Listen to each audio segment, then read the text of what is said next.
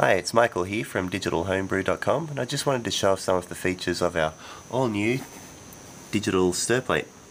As you can see right off the bat that it's a bit different to your usual Stirplate. There's no speed dial there. Instead we have an interface with just an up and a down button for the speed, and an LED for power, and another one that flashes once per revolution with the speed, so we call that one the tacho.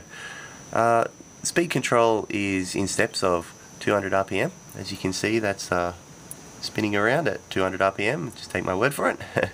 And every time we press the increase speed button, it just adds another 200 RPM. So we can step that all up to 2800 RPM, and to turn it off, just run it down to 0.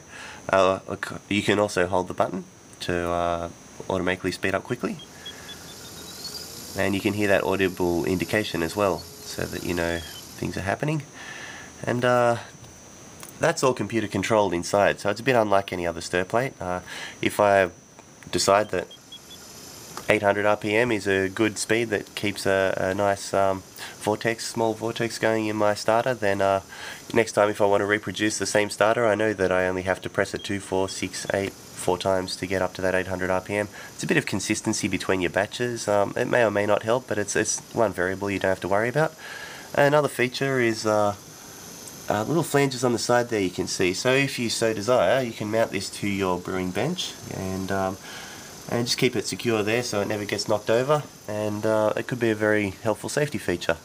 Anyway, thanks for watching. If you're interested, head over to www.digitalhomebrew.com and check them out there. Thanks.